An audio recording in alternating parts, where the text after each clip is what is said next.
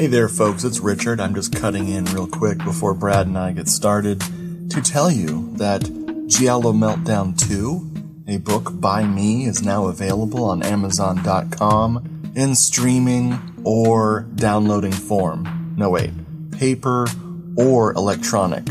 It's a whole book about me watching over 200 Giallo films, and I would love if you checked it out.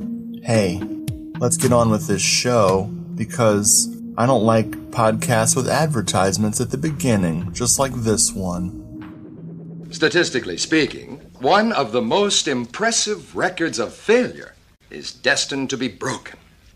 84 failures. A fantastic record. Incredible. A record like that couldn't possibly last. I could just sit in my office and wait for the criminal to show up. Please don't do that. Oh, no. I'll take a very personal interest in your case. Everything is ready, my darling. Do not be afraid. Soon we'll be together again.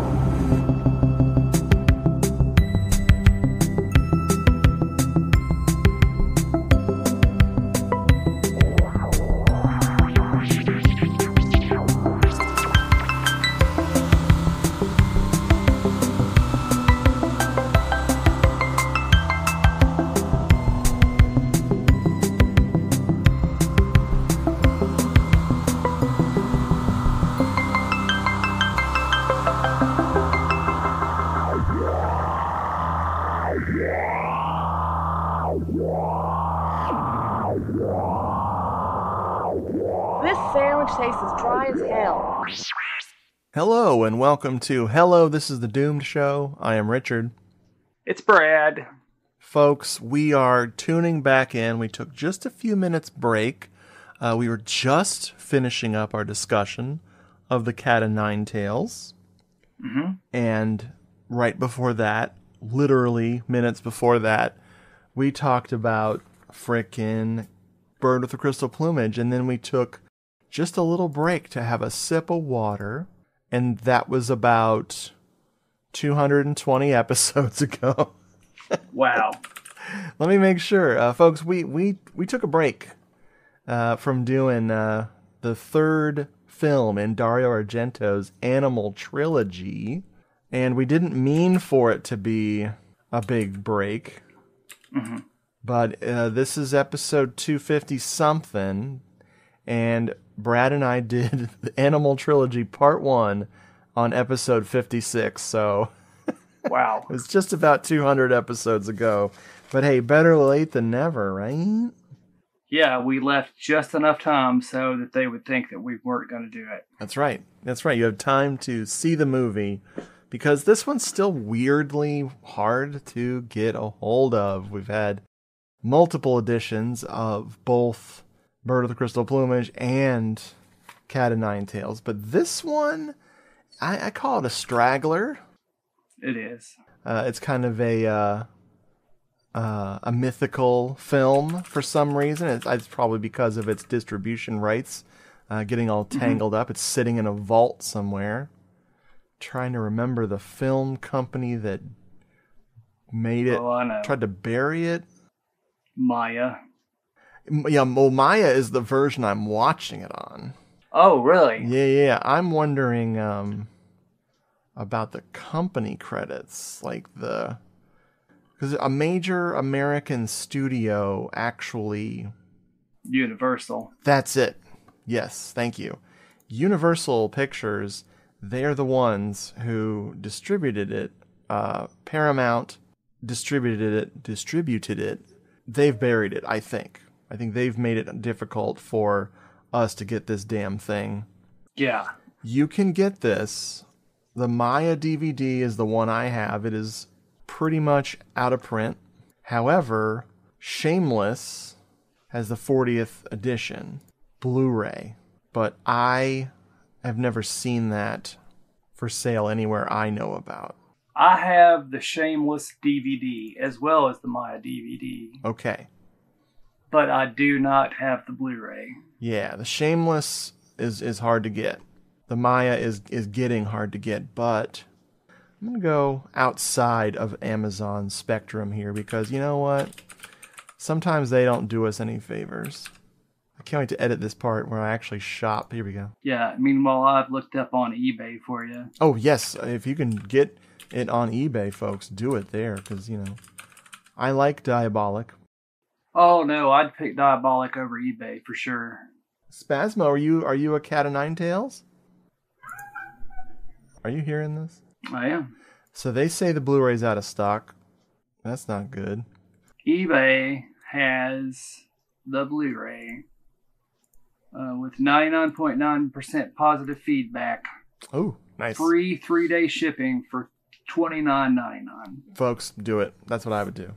I should probably upgrade. I do like the Maya DVD. Which version did you watch for this particular viewing, sir? The Shameless, because I do believe the Shameless is better Nice. than the Maya. Well, I should probably try to track that down then. Best as I remember, and it's been a long time, my history with this film was I watched it online. Yeah. And I want to say it was YouTube. And then Maya announced, Maya had a DVD, so I ordered it. And as soon as I ordered it, Shameless announced a DVD. And this was back when I would immediately buy Gialli for any reason. Wow. So we double dipped pretty quick on that. It's the most complete version, supposedly. And there are some scenes that like half of them don't look quite as good. Still much better than like a VHS. Right. And then the next frame all of a sudden is like better. Damn. It's a good looking it's DVD, so it's not Blu-ray. I don't know what the Blu-ray looks like. Yeah, that's the thing. I've never seen that frickin' Blu-ray. I've always done the DVD. Alls I know is the bootleg I had originally, it was very dark, and even with the brightness on my TV turned up all the way, I could not see the end. Yeah. The whole cataclysmic car crash ending. Couldn't see it, so I was very, very disappointed. That was a big bummer for me. Yes, I'm quite happy with the Maya, and I will be checking out that frickin' Shameless. Yeah, and the Blu-ray is $30, and it is region-free according to Cool. eBay. Yeah, that's the thing. I'm still that guy who has no region-free Blu-ray player. I'm depending on the kindness of strangers, as I do. As you can probably guess, we're going to spoil this whole movie, so please, if you haven't seen Four Flies on Grey Velvet, give it a watch. You will not regret it. That's right. I'm going to play a trailer. It's probably got some pumping heartbeats and some Ennio Morricone. Despite this is when Ennio Morricone and our pal Argento butted heads for the first time. They'd been doing so good, and it caused a little bit of a scandal that people couldn't believe that Argento had dared to question the maestro. And he would, of course, go on to work with Goblin, and the rest is history. Yeah. An evening of darkness becomes an eternity of terror and suspense as a killer stalks the streets of a city in search of unsuspecting victims to quench his never-ending thirst for blood.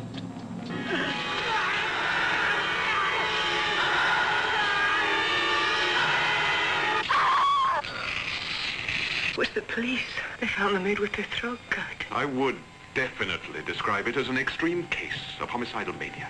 The patient was here for 3 years. It was our opinion that the patient was completely cured. I could kill you now, but I won't. I'll wait. Who's going to help you?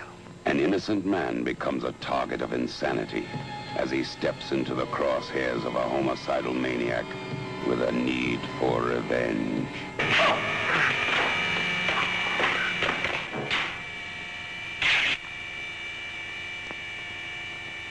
Congratulations. You guessed right. The killer's a homicidal paranoid. Cases like that commit the most horrendous crimes for what appear to be the most insignificant reasons. Stop acting like a baby. Stop crying. You hear? I never want to see you cry. What have you done now? you'll end up in an asylum. Asylum! Maybe it's all a bad dream. I'm scared. What's the matter? What's happening? Look, I'm waiting for someone. Now you go out that door and you run. 4 flies on gray velvet. Join us for a journey into the dark and endless caverns of a sick and twisted mind. Join us for a journey into living hell.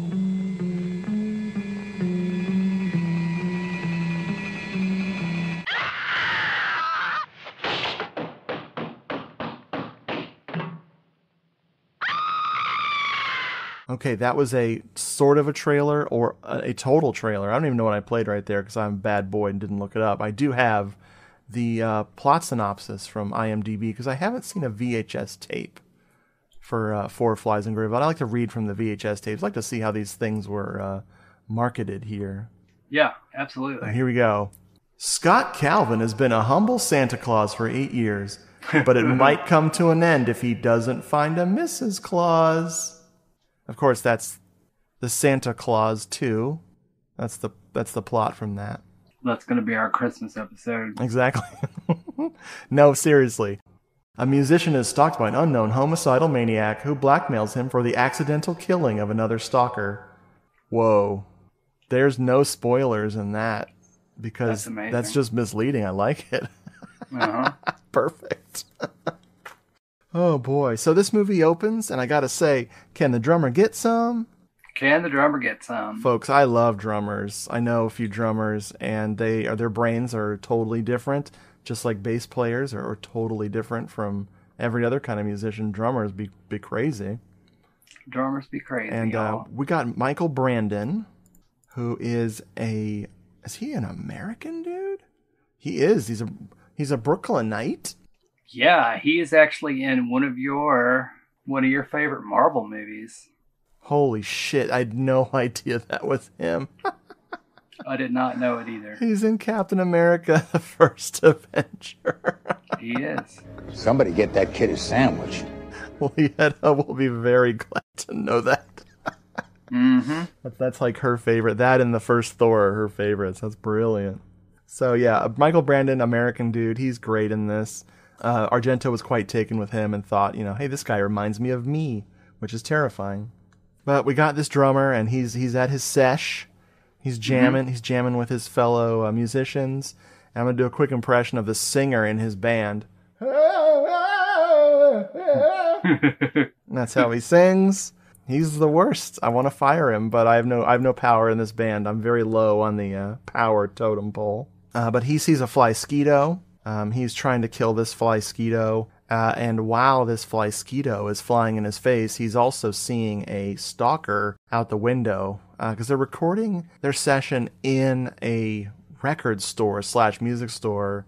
And then later they're recording in a studio. But it's in the record store who's being stalked. And then you see this movie's got heart. It really does.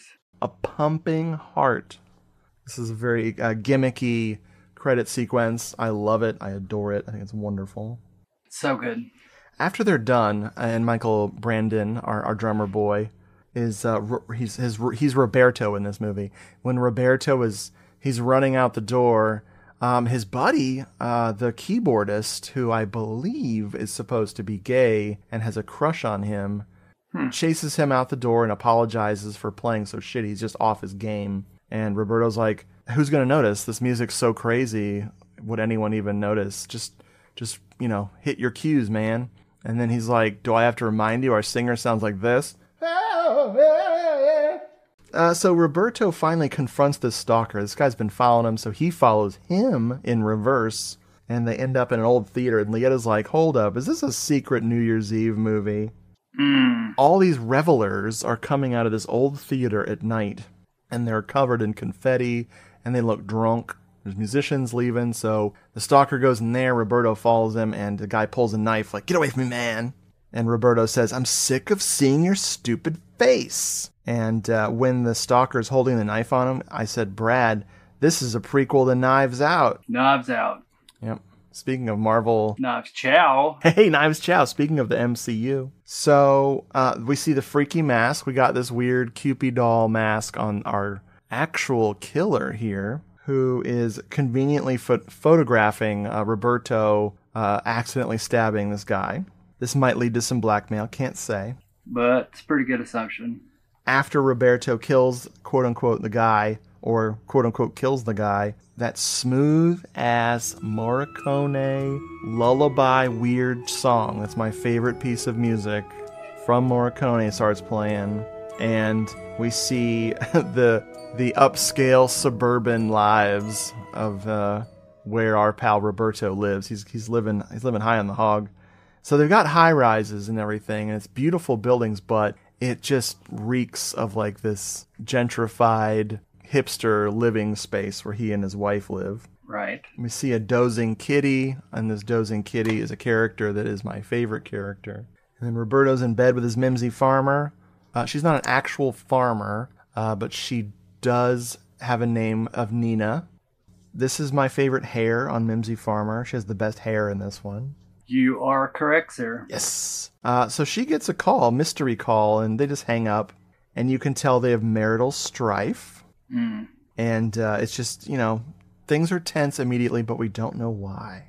Other than Roberto's a murderer. Oh, well. But he reads about this corpse in the paper. So the murder did happen, but they don't know who the guy was yet. And meanwhile, the mailman is being harassed by Mimsy, a.k.a. Nina, and their nosy neighbor, because this strange guy who lives in their apartment complex, he gets pornography in the mail, and the mailman has been delivering it to the wrong address. Uh-huh. It is a subplot that barely fits and barely leads to one of the most red herrings of all time, but, whatever. Well, But Roberto does get the ID card of the dead man, so he knows who this guy is now, at least by name. And that night, it's party time. We got guests talking about dirty stories, talking about cannibal chefs putting paprika on their corpses. Mm-hmm. And then we got another guest named Andrea. Or no, somebody, I get mixed up. There's this Andrea guy, and he tells stories. He looks vaguely like mustachioed Elliot Gould. He looks like mustachioed Elliot Gould. His name's Andrea, but the actor is Stefano Sataflores. Sounds about right. Have I seen him in something else? Maybe. Not sure. Not sure. But he talks about a beheading in Saudi Arabia where they kill this guy, and of course this will lead to Roberto having multiple dreams about this beheading in Saudi Arabia. And then in the records, Roberto finds the photographs of the killing of the stalker, which he hides. So the killer has been inside the house now. And then he wakes up from his beheading dream to get strangled. And I wrote LOL BRB. Yeah. And the killer whispers in a maniacal voice, "I could kill you now, but I won't." But I could. He could if he would, but he can't, so he won't. Goodbye. Mimsy gets up, our pal Mimsy, and she's like, "What's wrong with you?" And he's like, "Nothing." So he tells her the whole story, fesses up completely, and the maid is very conveniently absorbing all of his information. Wow. She's going to try to blackmail the blackmailer. This has two of Elizabeth's favorite maxims. Oh. Maxim number 1 is never try to blackmail the blackmailer. Nice. I mean, the killer, I'm sorry. Dude, either way, don't do it. Yeah, don't blackmail the bad people. I can do that. This maid is played by Marissa Fabry. She was in The Weekend Murders, which is ridiculous. Uh-huh. She's also in Rabid Dogs, one of Mario Bava's final movies. Still haven't watched it. Oh man, it's great. It gets really sleazy, but it hangs in there. It doesn't cross the line for me.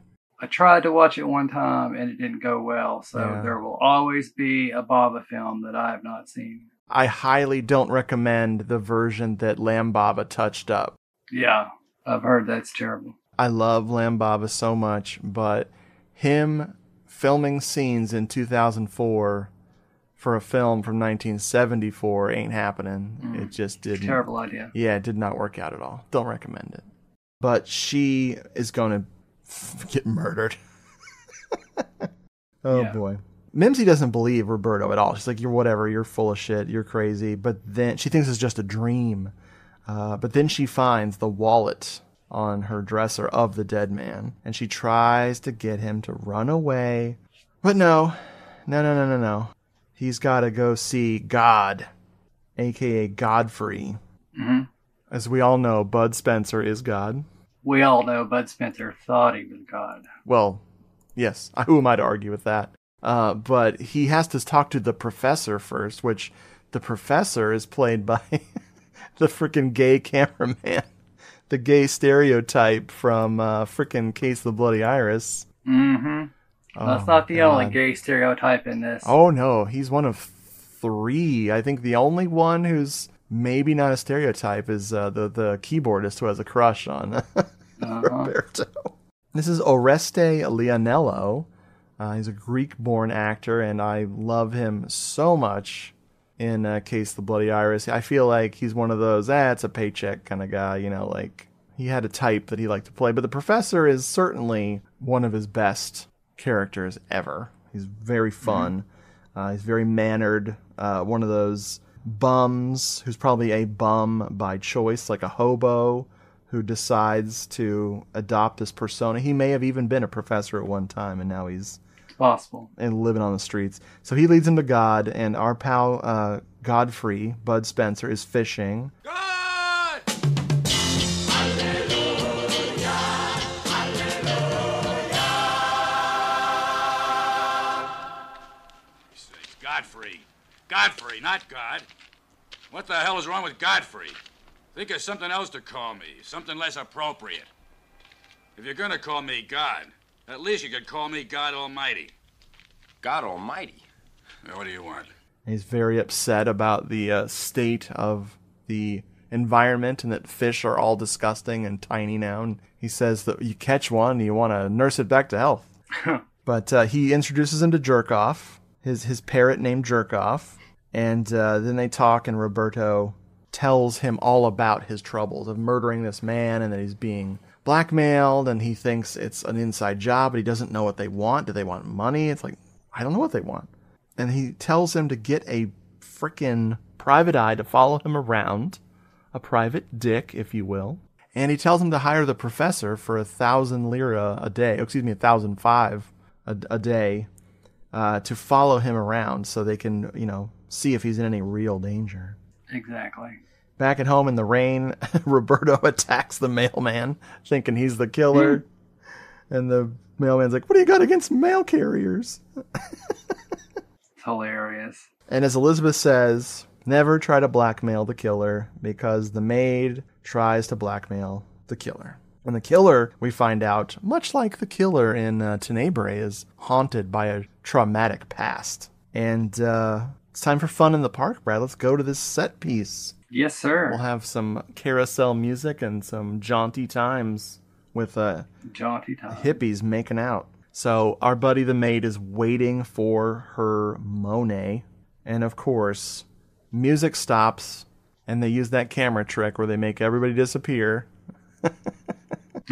Except the camera moves, so every time it's supposed to be a seamless shot of someone disappearing, the background and the camera move to kind of reveal that it was they just stopped filming for a few seconds.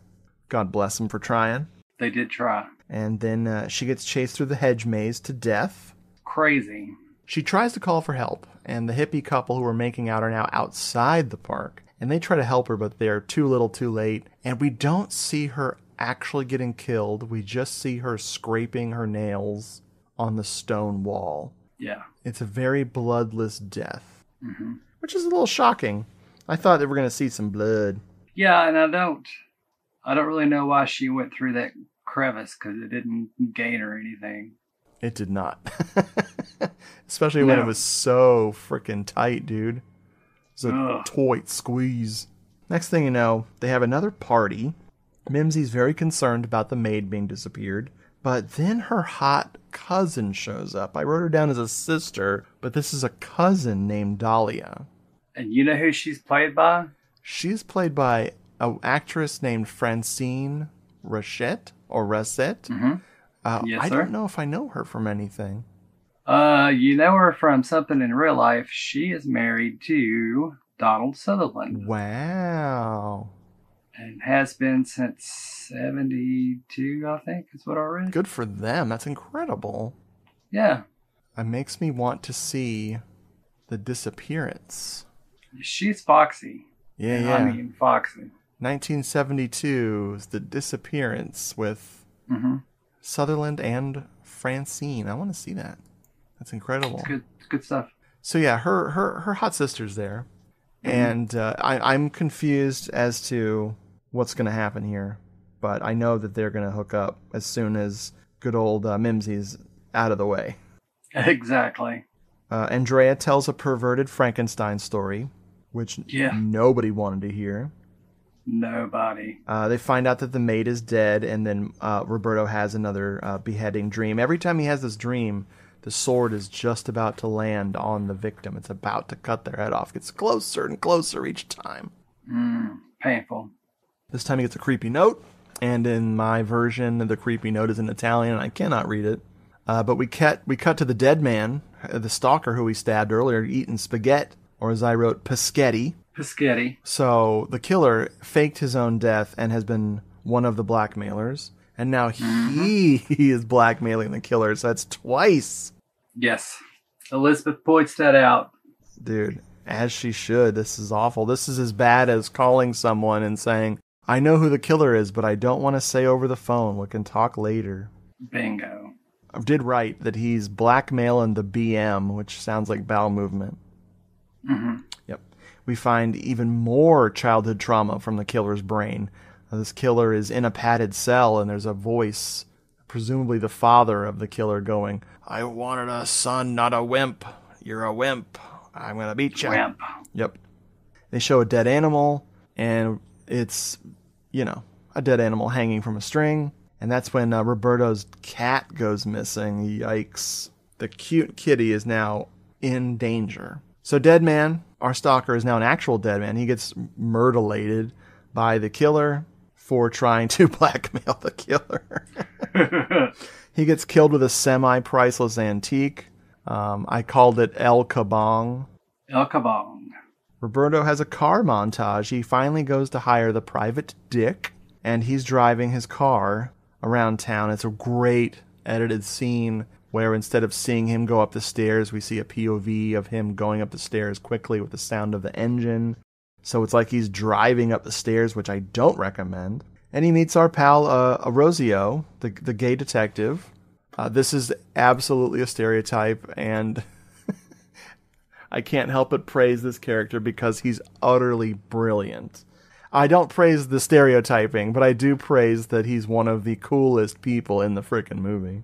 I told Elizabeth that I would watch a series of films of him solving or not solving crimes, mysteries, because he's awesome. He has Roberto buy him a feast. He guilt trips him into putting him on his expense account immediately, and has like 5 sandwiches and a steak and some eggs and a frickin' a few beers at the bar. We see J and B at the bar, so this is a giallo. It's a giallo for sure. So he tells him about his perfect record of failure. He says, 81 cases of utter failure, not a single case solved. He says, by those odds, I have to win. I could sit around and not investigate this at all. And Roberto says, please don't do that. Yeah. Oh man, remember when Argento was funny when his jokes landed? Come on. Yeah, I mean, and there are gay stereotypes in all 4 of his first gialli. Yeah, it's wild. So he gets back home after hiring a Rosio. Good old Falehi, the Italian actor, is one of the cops, and he's questioning Mimsy. She tells him, "I can't stay here anymore. I'm out. I'm gonna let these cops take me away, and then I'm gonna stay away." So that's when cousin Dahlia is babysitting our pal Roberto, and like a baby, he gets a bath. And I said, we've all been in this situation. Am I right, fellas? So she's bathing him, and he manages to fake his own death and scare her and then con her into bathing and having sex with him in the bath. It's so crazy. Yeah, I mean, he's not a good dude. No, Roberto is an egomaniac and a freaking adulterer and a jackass, and yet I can't help but want to know what's going to happen to him. I am invested in this story, even though I dislike this man. So Rosio stops by after the bathing, and he mistakes Dahlia for Roberto's wife, like you would. And then they go to get the evidence. So he has all of the things he's been collecting, and they find the dead cat. So our poor kitty, very fake cat, thank God, is in a plastic bag, looking dumbstruck. Like, I'm a dead cat. Blah. There. So then he dreams again about the beheading again. Oh my God. Just keeps going. Orozio interviews the psychiatrist who lays out all of the facts about a certain person with mental problems who's like a psychopath and everything. But we don't know who it is. We don't know who it is. It's like mystery. Then we get a private dicking montage where he goes completely freaking wild, interviewing people around town, and he meets the other gay stereotype in the movie. This guy who just lives in an apartment, dresses semi-provocatively, and waves himself with a fan to cool off. And they are just on fire together. It's great. I don't know what he learns from this guy, but he definitely is ready to crack this case, and that's when he sees his prey. Orozio sees his prey and follows him on the subway, loses him, ends up in the men's room, which is not where we need to go. Right. He gets bonked on the head, and then he gets poison directly injected through his chest nipple into his heart. Terrible. But he does get rewarded because the killer hisses at him, "You did it. Congratulations. You figured it out." Yeah, you guessed right. After he dies, he is dead. Now, Roberto's at home again. Waiting to get killed. Yeah, waiting to die. Andrea, our Elliot Gould impersonator, gives him no information. He just says, "Dude, you better get the fuck out of here." Roberto initially refuses, and he will continue to refuse, and he finds out about Orozio's death and decides to go to the funeral parlor to pick out his own coffin. No, it is a funeral directors convention. Lots of nice merchandise. And this is when he meets up with God and the professor, and the reason God picked this place is a meeting to help him get more in touch with his own mortality so that he could prepare for death. Yes, and realize the gravity of a situation. Exactly. This is great stuff. The professor's running around goofing off, stealing cigarettes from people. There's all this like ghoulish comedy with all the deluxe coffins. It's very fun. I love this scene. And Mimsy's cousin can't bear to deal with it anymore. She's packing. She's out of there. Hello there, young man. It's King Ding Dong. King who? Ding Dong. Don't you see him? No. With the hostess Ding Dong. To kids, I'm just as real as the good taste of that chocolatey icing and creamy filling. Finally, Mom. Now do you see him? I think so, Jimmy. Hostess Ding Dongs, fruit pies and Twinkies. With Hostess, tasting is believing. So as our pal cousin is packing up, she hears the voice. She's thinking about that childhood trauma too, adding her to the frickin' suspect list as well. She can't call Roberto because he's jamming too hard with his boys, and the singer's going, That's when she tries to hide. The killer pulls the plug on the lights, and she crawls into the Tenebrae room of the house. And then she gets inside the lion, the witch, and the wardrobe. The killer lets her think that the killer has left, and so she comes out and gets totally murderlated. A little slash on her head and goes bump, bump, bump down the stairs. Yeah, a little bit of Fulci sneaking in there. Damn. So they take her body to the convention center where they can view it. Of course. It's beautiful. The cops want to do a funny test on her retinas. Mimsy ain't having it. She's too traumatized. But they want to look at that eyeball because it's recently been discovered in the 1870s that they think that if you look at the image from a retina of a murdered person, you'll see their image, so you can catch the killer. But unfortunately, it's 1970s. Doesn't work. No. So what do they see? They see 4 flies. The image on her eye is 4 flies on gray velvet, the title of the movie. Tricky. I wrote, it looks like 4 guys and flag football. Yes. Roberto buys a gun, finally. I'm not a gun person, but this is the time to do it. Mm-hmm. And it's the most wonderfully, quaint, beautiful packaging ever. It's like, it looks like it came out of a vending machine. Mm-hmm. And Godfrey is there saying, dude, I actually approve of you buying this. And he says, you ever see the movie Straw Dogs? So now we're going to roll out the suspects. This is the night. This is when shit's going to go down. We got funky drumming. It's just beautiful. Mm-hmm. We got piano plonking away. Just those dark freaking low keys. Ball, ball, ball, ball, ball, ball. And we see all the red herrings, all the suspects, even the nosy neighbor lady, gay keyboardist, Andrea, some other chick that I think is named Maria. I forget. Someone apparently was in love with Roberto. And he was like, whoa, she was? And it's like, yeah, dude. I'm like, who the fuck is Maria? I don't know. She's credited, though, this Maria person, as Laura Trochelle. And they literally say the name Maria, and then that's it. Don't know who she is. Anyway, glad I mentioned her. Yes. Roberto falls asleep on the couch and finally finishes the dream with the actual beheading this time. Mm-hmm. Yes. And now he's waiting. He's waiting. He's got the gun. He's got the lights. He's going to either A, turn the lights on when he hears something, or electrocute himself. Leota's like, what is he doing? He strips the wires and he's just holding them bare in his hands. Like, yeah, you're going to turn the lights on, all right. Yeah. And the light's going to be your hair on fire. Boy. So he turns the lights on, and Mimsy bursts in, and he's like, what are you doing here? I told you to leave. But then he sees that pendant swinging on her neck, and he realizes she is the one who killed her own cousin's sister. And they talk it out after he slaps her across the room. Yikes. He beats her. He does.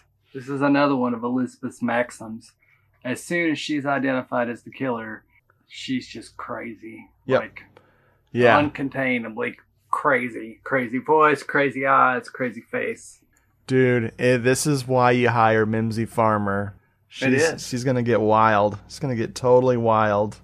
Gonna get cranked up. Oh my god. So she has her big monologue, which on my DVD switches between Italian and English almost seamlessly. There are probably parts of this speech that were never dubbed into English, which is fine. I can read subtitles. Sure. But yeah, her father beat her because she wasn't a boy. He raised her as a boy and was just unaccepting of her. Drove her completely insane, and she went into an insane asylum. And he died. He did the biggest crime of all, the biggest sin of all, which is dying before she could kill him herself. So she went looking for a man who was just like Daddy, and sure enough, she found the ultimate in Roberto, who's just like her father. Yep, great.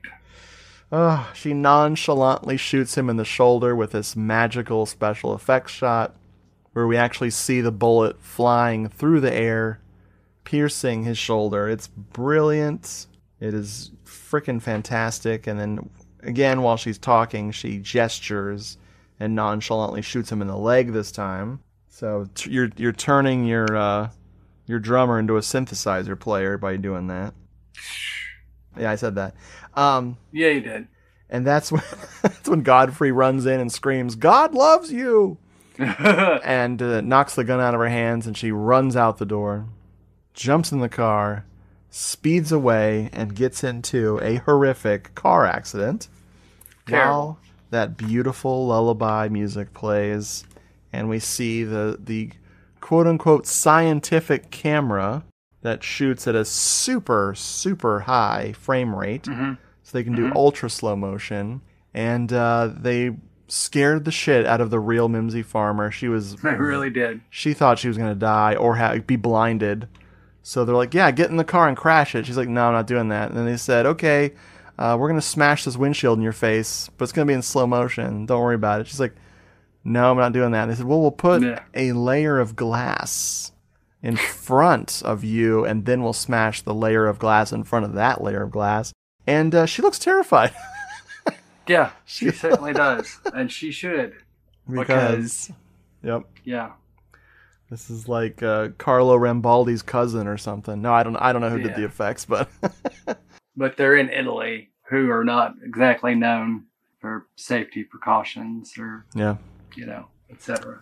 Once again, we have this epic destruction of the killer. The killer meets their fate in this totally Grand Guignol frickin' stage type thing, and it's great. Horrific. Yep. Yes. Argento, I believe, was trying to finish off his career in a big way as a giallo man. And of course, we all know that he would be back. He would go make an art film, and he would be immediately back with Deep Red. And thank God he came back, but Certainly. Let's look at some of this crew. Look at some of this crew members. Good old Salvatore Argento. Mm-hmm. I believe he's Dario's father, produced this. He would produce everything up until everything of Argento's up until Tenebrae, and then he passed away, or retired and then passed away. We got cinematography by Franco di Giacomo, who did The Good and the Bad and the Ugly. Oh my God. That's incredible. Mm-hmm. What else did he do? Oh, Amityville 2, The Possession. Wow. Dang. Good on you, brother. Oh my God, he did The Killer Must Kill Again. Wow. Not a favorite. We never finished it. The disc from Netflix was messed up, so we didn't see the end. I will not say that you lucked out. It is absolutely not a favorite of mine, and it does it punishes you for watching it with some rape. So I don't like that. Oh, good. But I do believe it is worth a look at least once. He also was the lighting cameraman on Who Saw Her Die, so that's nice. That's a better one. That's nice. And of course, we talked a little bit about Ennio Morricone, legend. Not happy with Argento, but hey, it happens. The Postman, our buddy the Postman, was played by Gildo Di Marco. I tried not to pronounce that like dildo. I'm sorry. But he played Garullo in The Bird of Crystal Plumage. He sure did. The stuttering pimp named Solong. So long. Did you have any other trivias you wanted to drop on this thing? No, I kind of dropped him there in the film while we were talking about it. Nice. I know, oddly enough, I guess maybe because it was a Universal film, that there was critical reaction. Yes. Wikipedia. Oh boy. Wikipedia's got some. Everybody hated it. Yeah. It's a bummer, man. Yeah, Fran Lebowitz, who had a column reviewing bad movies, told Glenn O'Brien in a 1978 issue of High Times that the worst movie I ever saw was called Four Flies on Grey Velvet with Mimsy Farmer, one of your great loves. But to this day, I have never seen a worse movie. What an idiot. Yeah, because to say it's the worst movie ever? What a fool. I mean, that's... Roger Ebert hated it, but he hated everything. He said that Mimsy Farmer deserves to get those Mia Farrow roles. I like that. Yeah, and Mia Farrow's doing horror films. Yep. Gene Siskel gave the film 1 star out of 4 and wrote, Argento's script contains more red herrings than the Cape Cod Room. I don't even know what the Cape Cod Room is. I'm following that link. It is a restaurant in the Drake Hotel. See, Siskel, we don't know what you're talking about, and neither do you. Nope. Don't care for it. Don't care for it. It's fine. And you know what? I get it. Argento is one of the most polarizing people within his own fandom. Like, every film is his last great film. Every film is underrated. Overrated. Every film is just garbage, except for, whichever ones you love. Yeah. And that's fine. That's fine. How's the new one going to be? Hey, I have heard mixed things. I've read two quick reviews that were just tweets that were short, 1 or 2 sentences, and one guy was like, thank God Dracula 3D wasn't his last film. This is a much more fitting final film if he retires or sadly passes away. Sure. Another person said it's a return to form, and they really loved it. And I've read a lot of other negative reviews, and I am one of those people who my expectations are in the toilet. For my own sanity, I like it until I'm proven otherwise, which is, I would like it to be better than Giallo. I would like it to be better than Dracula 3D. And I can't say I hated either of those films. They're very Bucky like a Bronco movies. Rock you like a hurricane. I mean, Giallo fell for the torture porn thing. Oh, boy. Once you get out the pliers and the blowtorch or whatever the torture implements were, I'm out. I got to bail. And then Dracula 3D the budget is so paltry that the big imagination is completely hamstrung by, they can't even have a train station set. It is the funniest thing I've ever seen in my life is the train station, the CGI Birdemic level train station where it looks like a photograph of a train station with a green screen door cut out so people can exit from a closet that is supposed to be a train. Like, so, hey, I saw Dracula 3D and I saw Giallo, and I have no memory of either. Yeah, that's the issue I have too with Giallo. It's not, other than the stuff I complained about, it is not memorable. Hell, I've even come around to the Card Player, and that was one of my worst of the whole genre. And now I'm like, you know what? This is the mecca of internet poker. So what? It really is. I just always compare it to, like, had he made a Giallo about Pokemon or something. Ooh, I wish. Yep. Because somebody, I think it might have been, I forget what. Beanie Babies. Yeah. Some reviewer, it's to be about Bitcoin. Yeah. Some reviewer compared it to it being like Argento's CSI. And I was like, ooh, yeah, but yeah, that's not good either. Yeah. So, no. How do you feel about Four Flies on Grey Velvet, dude? I like it. I think that The Bird with the Crystal Plumage and Four Flies on Grey Velvet unfairly push The Cat of Nine Tails down because The Bird with the Crystal Plumage is the Giallo's Halloween. It's not the first Giallo, but it's the one that popularized them. Totally. And then Four Flies on Grey Velvet was the lost film for so long. In fact, the Shameless disc says the lost Giallo of Dario Argento. Wow. So I think that being first and being lost unfairly kind of pushes The Cat of Nine Tails down, which I really like. But I do really like it. Also, I think maybe if we had a Blu-ray, if somebody went in,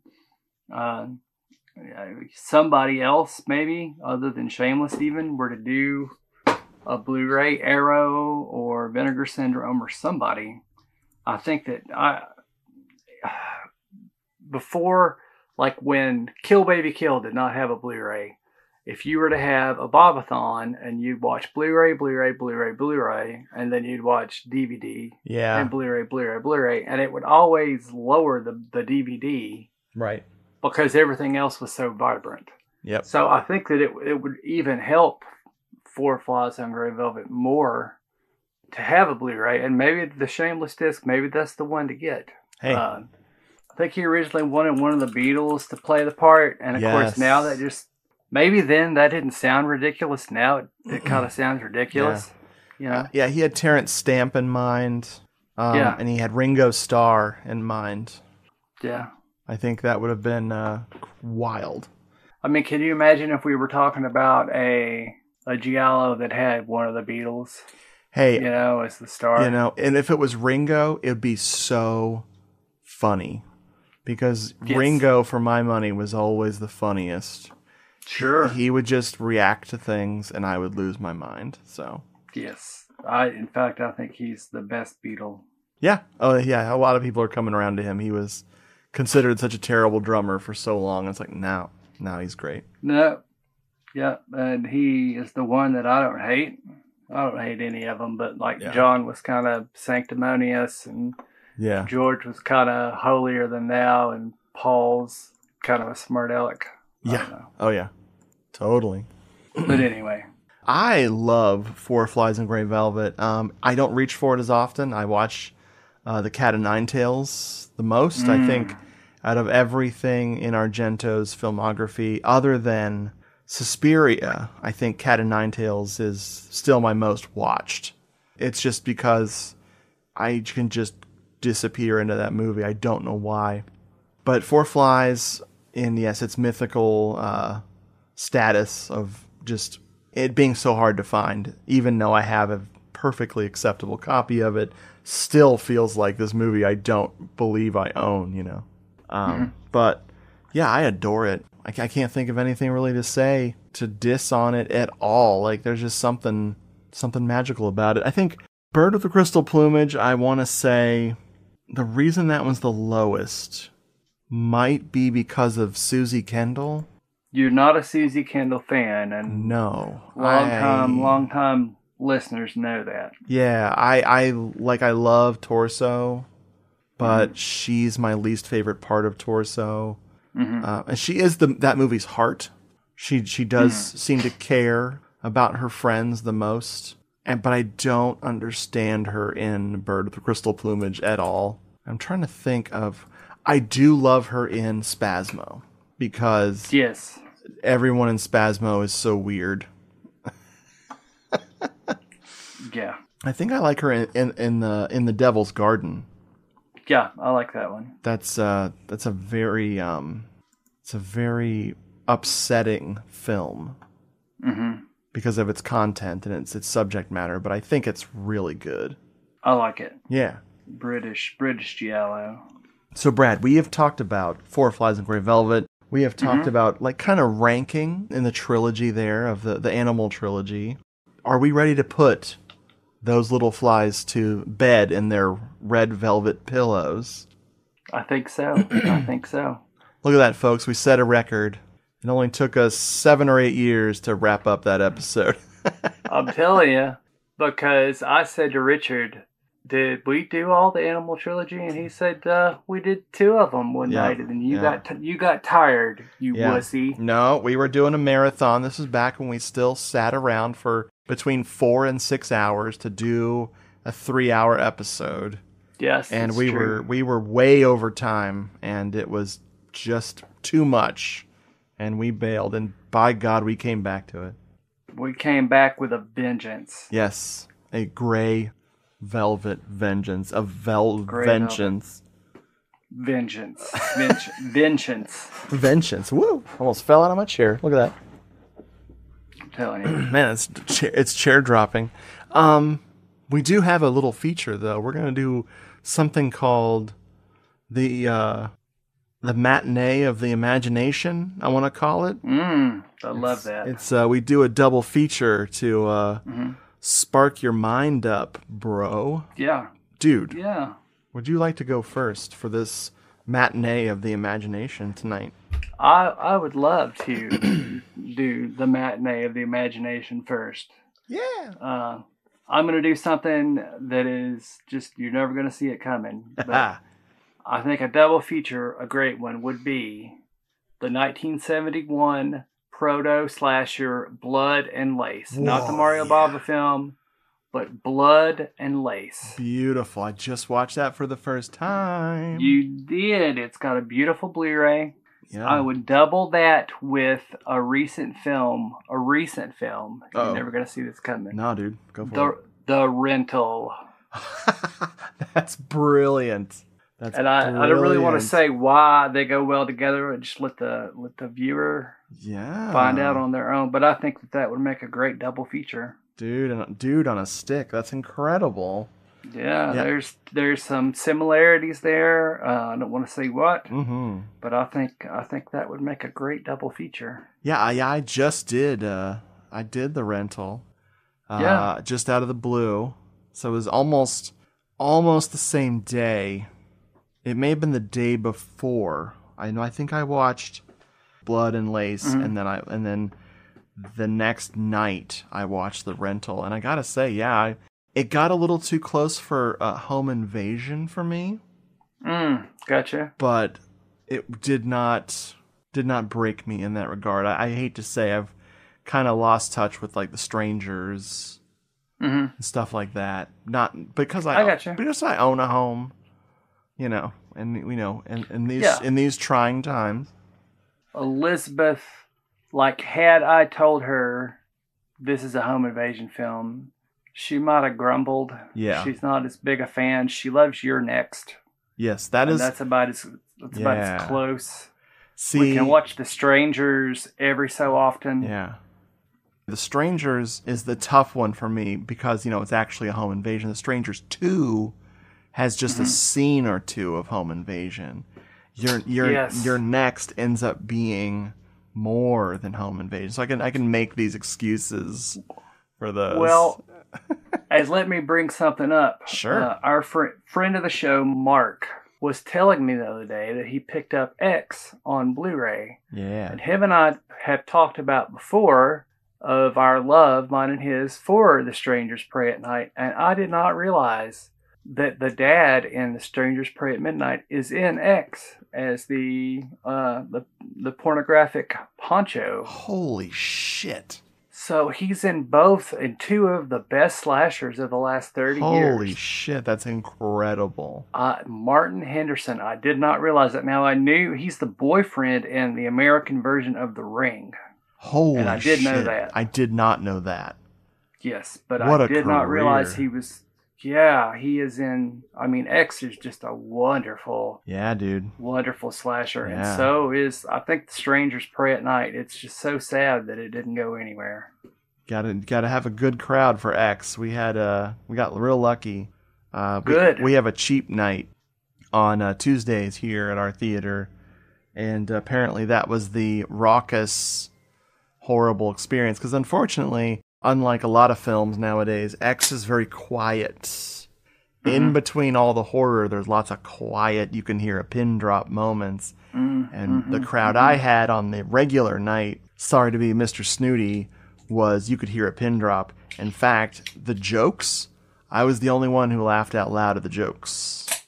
Wow. Everybody was scared to make a noise in that theater. But apparently the night before, my buddy saw it. And she said it was a total nightmare. People were yelling at the movie, talking on their phone, bringing in bags of food. Why would they go to see a movie and just act like a fool? Because it's cheap night. That's the half price. I guess. Yeah. I never go that night anymore because it just. Yeah, I don't blame you. The best experience I had with that was for that kind of night was for Hellfest. Yes. My buddy Jason and I went on a Tuesday night, and it was half price tickets. This is pre-pandemic, and it was a madhouse. We were there 25 minutes early, and we got in line for concessions, get some snacks, get a drink. 3 minutes before the movie started, we had to bail on the line. Ugh. So we were in line for over 20 minutes, and I had to get some water from the water fountain so I wouldn't be coughing during the film, and then it was completely packed. The whole theater full, and people loved Hellfest. But if they were having like issues and being loud, you can't tell because Hellfest is a loud ass movie. It really is. Woo, dude! It really is. So speaking of going to a theater for a matinee, I have my double feature. Dude, yours was incredible. Please. Yours Thank was you. mind-bending in the best way. I wouldn't have thought of that. Thank you. Yeah, so I've got a little crazy double feature here. I think it's crazy. First up, Umberto Lenzi's Nightmare Beach. Ooh. The slasher by way of Giallo. So a master of the Giallo trying to make a slasher and being very successful and hilarious at it. Yes. Nightmare Beach is a classic. Can't recommend it enough. I like it. So you think you're going to go home, but you find out there's one more movie. What could it be? It's The Devil's Men from 1976. The Greek horror movie called Land of the Minotaur. I still not have seen that. With Donald Pleasance and Peter Cushing. Yes. And they're both very confused. I don't think they know what the fuck is going on. Wow. But I recommend Land of the Minotaur. It's, my birth year. I'm a big frickin' 1976 guy. Yeah, you are. And let me find it. Oh, it's not coming up on The Devil's Men. There it is. But you know what's so funny? When you type up Land of the Minotaur, it comes up as The Devil's Men. Go figure. Amazing. This is from a Greek director named Kostas Karagiannis. So if you're a fan of the Greek episode of Inspector Morse called Beware Greeks Bearing Gifts, you'll love this one. Mm-hmm. But yeah, Dang right. The director, Kostas, is also the star. He plays the hero. Wow. And he's got some, I think he does some like Greek kung fu moves to save the day. I forget. Heck yeah. But dude, this movie's totally crazy. Totally crazy. It's I've got a DVD. They doubled it with Norman J. Warren's Terror, but I just haven't got around to seeing it. Which I have done that double feature, and it's magical. Wow. Woo! Yeah. Amazing. Yep. But yeah, our pal Kostas Karagiorgis, director of. Hold on, this is blowing my mind here. Was he not the director, folks? I apologize. Hold on, let me do it. Let me do a little Control F here. Control F. I'm the guy who does that. Okay, I'm sorry. I don't even know what it means. So the director is Kostas Karagiannis. The star, after Pleasance and Peter Cushing, Kostas Karagiorgis. It is one syllable difference. Wow. So I want to pretend they're the same guy, but I can't because I don't know. But Kostas Karagiannis, the director, 178 films. Amazing. Most of them straight to video. Straight to video. Whatevs. I can live with that. So yeah, there's my double feature. Amazing. Thank you. I love it. I need to see Land of the Minotaur. Do it. Make sure you watch The Devil's Men cut, though, brother. Oh, of course. Or The Devil's Men uncut. Wowie, wow, wow. Wow, wow. So, folks, thanks for joining us. Brad, thank you for talking to me, dude. Thank you for having me, for letting me be here to talk to you. Dude, this is the good times. Let the good times roll. Yes, let them roll right out the door. That's right. Bye, folks. Bye-bye.